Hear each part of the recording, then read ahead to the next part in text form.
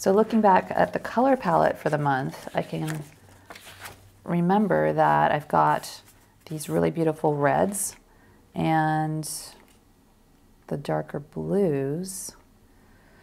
So what I think I'm going to do is actually paint the background in the Payne's gray.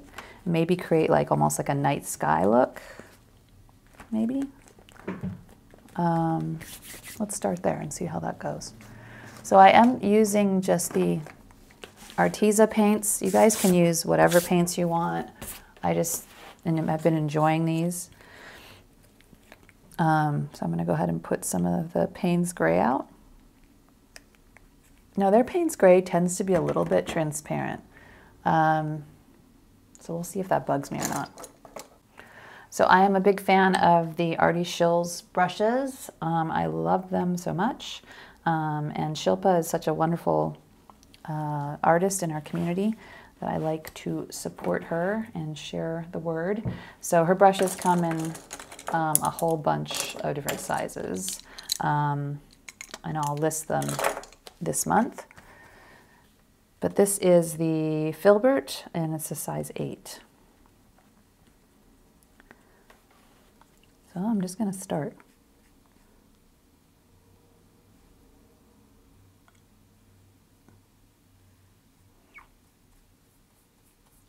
And like I said, the Arteza Payne's gray is a little transparent, so I may have to do a few coats, but we'll see.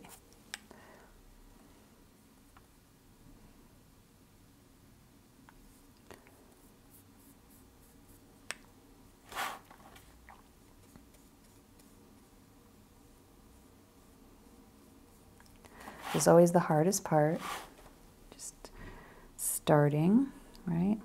Committing.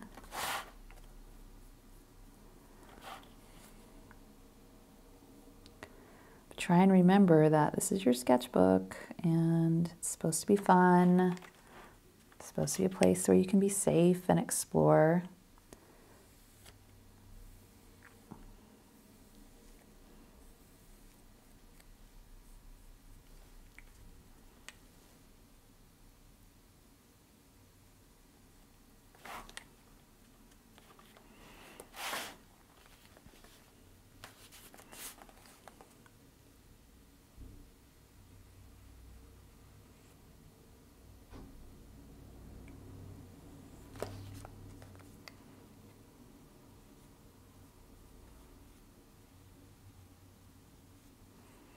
I'll need to get a finer brush to get into the details there. But I can get this first layer down. The other thing that you might want to do, if you don't want a big mess on your other pages of your sketchbook, sometimes just do either a piece of wax paper or a paper towel in between your pages can help not, get the pages sticking to each other and whatnot. Tracing paper works well too. I just happen to have some paper towels here, so I'm just going with that.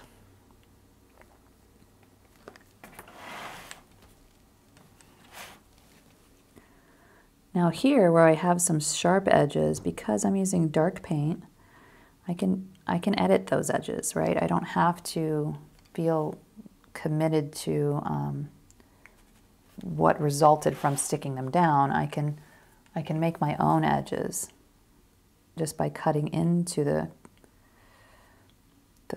collaged piece.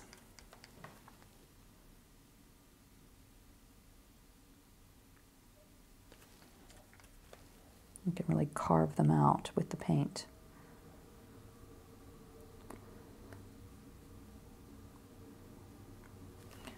And that does help your collage look a little more cohesive when everything kind of flows together instead of feeling like a bunch of pieces separate. I think that's why people a lot of times don't think they like collage, because when they try it, everything feels too separate or everything feels too disjointed.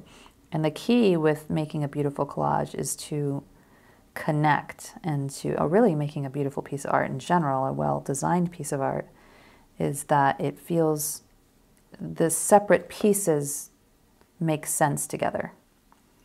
And how you do that is through a couple different ways, but one of the best ways is by color connection. So having a color move through a piece, move through a collage. So not using, using, like if I'm going to use red, I'm not using it just here. It's going to be here, it's going to be here, it's going to be here. There's even stripes of red in the paper. So color connection creates a nice fluidity and connection, really, to the rest of the elements in the piece. Another way is, like I mentioned, repetition. So repeating a pattern or an element so that the eye sees it in more than one place. Another great thing to experiment with when doing collage.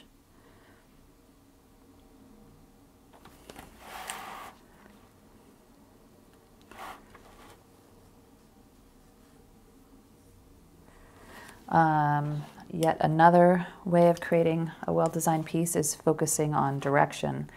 So making sure that there's movement and connection between the different elements. So it's not just like a flower here and then a face here and another flower here and there's no connection between them. There's no movement.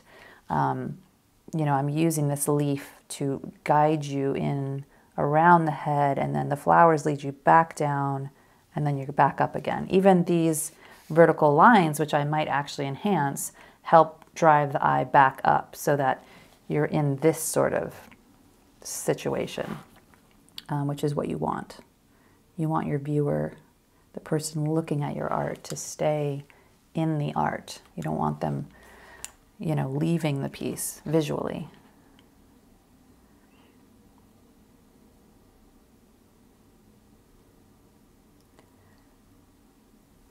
And that's why it's so great to look at other artists and their work and start to analyze why you like the piece and where your eye goes. You can learn so much. Just like if you were becoming a writer, what are you usually told to do? You're supposed to read the classics, right? And the reason, obviously, behind that is to learn what did the great writers do in their books that make them so successful. It's the same with art. This is why you look back at art history. So you can understand what were the ingredients and what were the techniques and what were the thoughts behind great pieces of art. So then you can understand those elements and hopefully, bring those elements into your own work.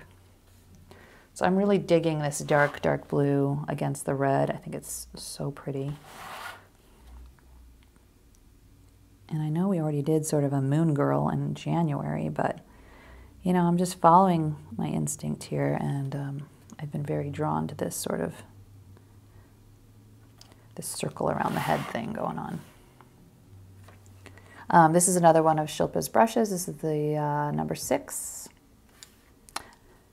And this is a round brush, I believe. Yeah.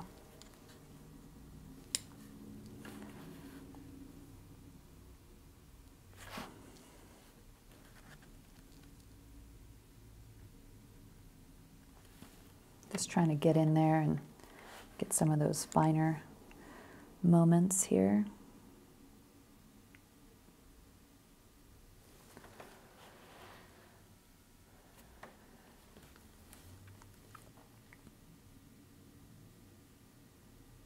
Now with her dress, or whatever you want to call it, I think I'm going to go in with some white and some gray and make it a really soft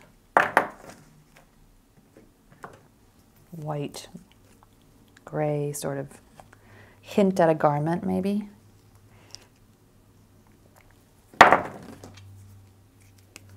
So I'm just using the gray from Arteza and some titanium white.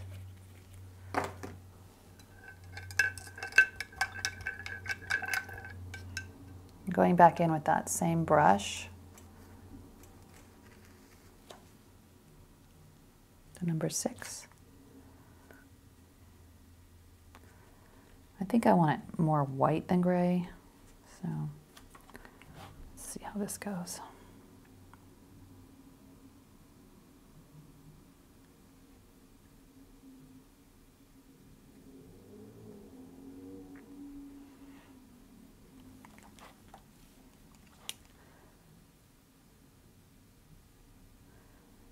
I'm definitely going to connect some of this paint.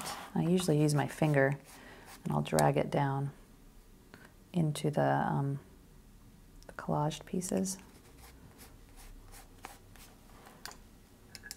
Because again, I'm trying to connect. I mean, sometimes you want things to be very separate, you know, on purpose, but I want the collage to connect to this figure so that they don't feel too separate. Like you can tell there's a separate element, but they relate to each other.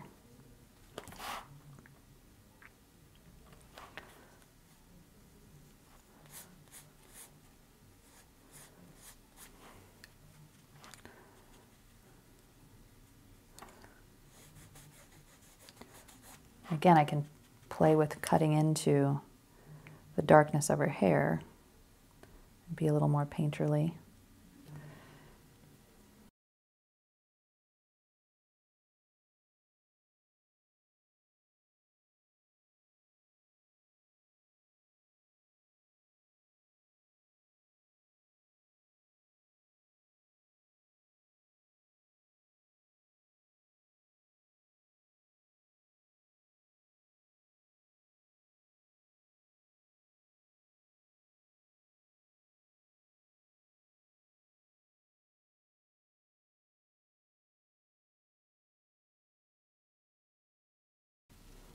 So I'm going to go ahead and stick the moth down because he's going to be important.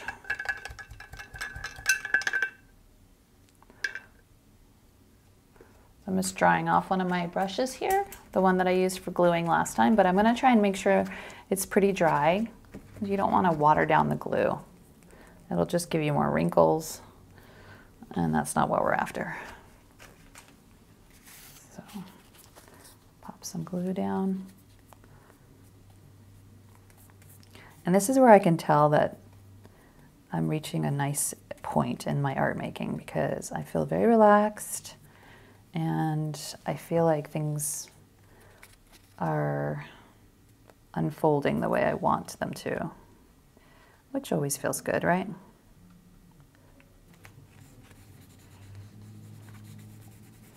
Now I know I didn't cut out his antenna, but I'm gonna paint around it.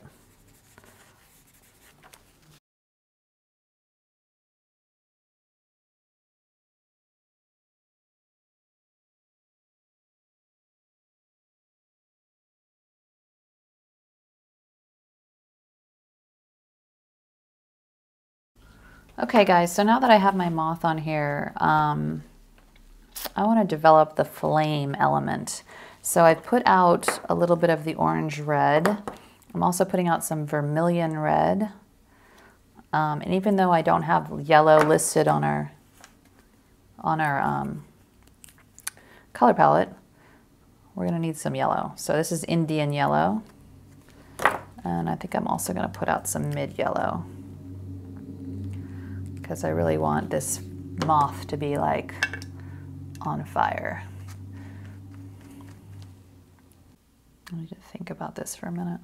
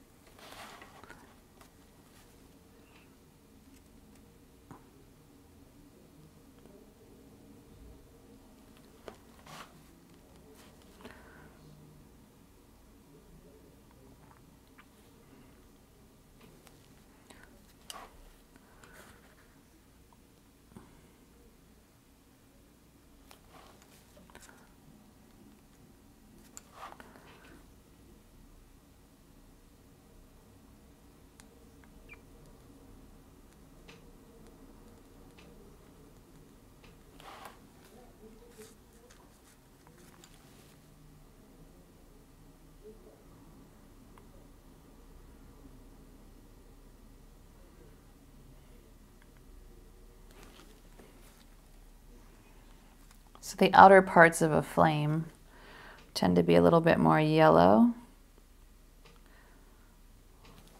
whereas the insides tends to get deeper red from what I can see in pictures. And I don't want to totally lose, you know, all the aspects, all the like patterning in this moth, but I'm not gonna stress over trying to get every little bit. So I do want it to feel a little bit more painterly.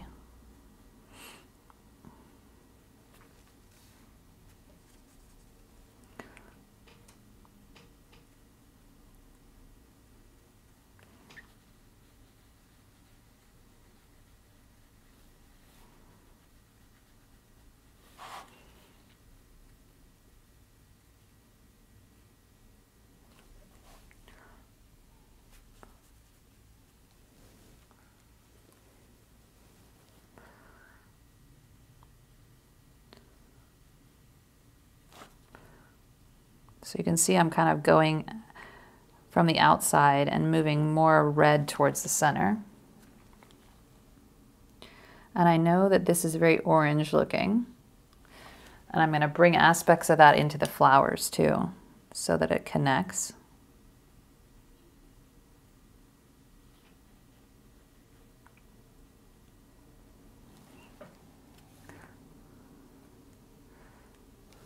And you can see I'm using a little bit of water so that it stays a little bit transparent.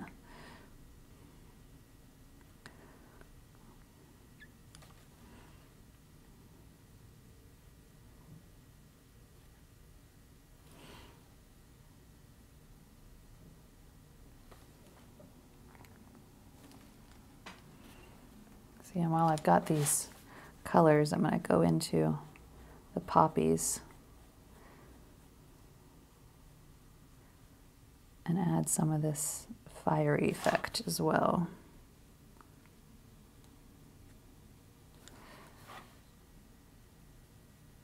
And this is kind of what I meant by like customizing your collage. You know, you can always add in your own touches and your own tints and colors and details onto the things you've collaged. So think of the collage as kind of just a basis.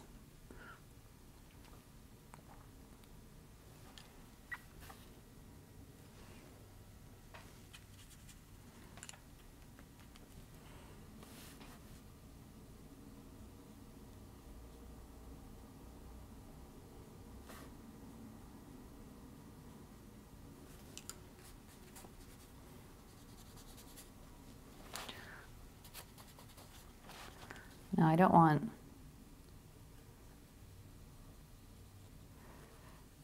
want the flowers to compete too much with this guy, but I do want there to be a color connection.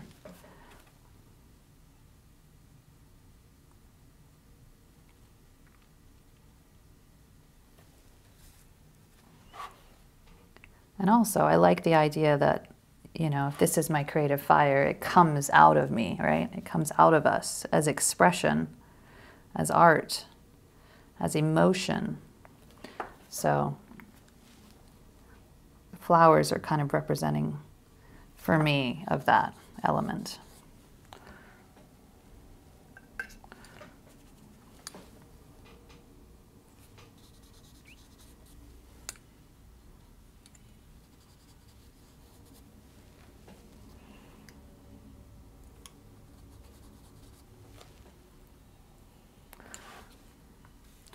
And then around her chest area, I want there to be kind of a,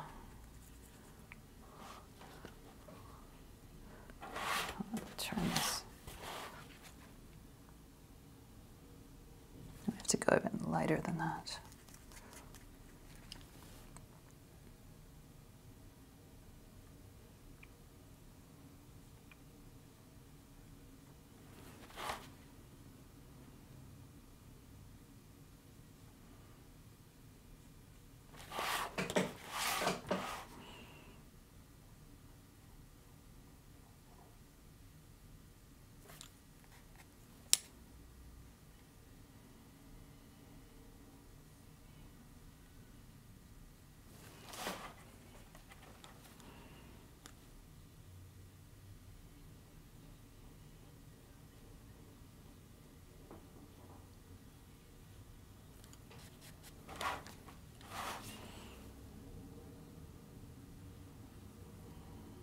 And any of the line work that I lose in the moth, I can always bring back with pens and pencils and whatnot. So I'm not too worried about that. I'm gonna switch brushes now because I gotta use my favorite little scrubby brush. This is the Princeton size 6, Princeton Select round blender. And I love using it for more like scumbling effects.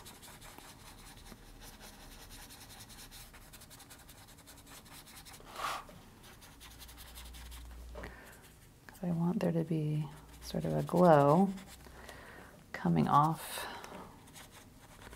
the moth.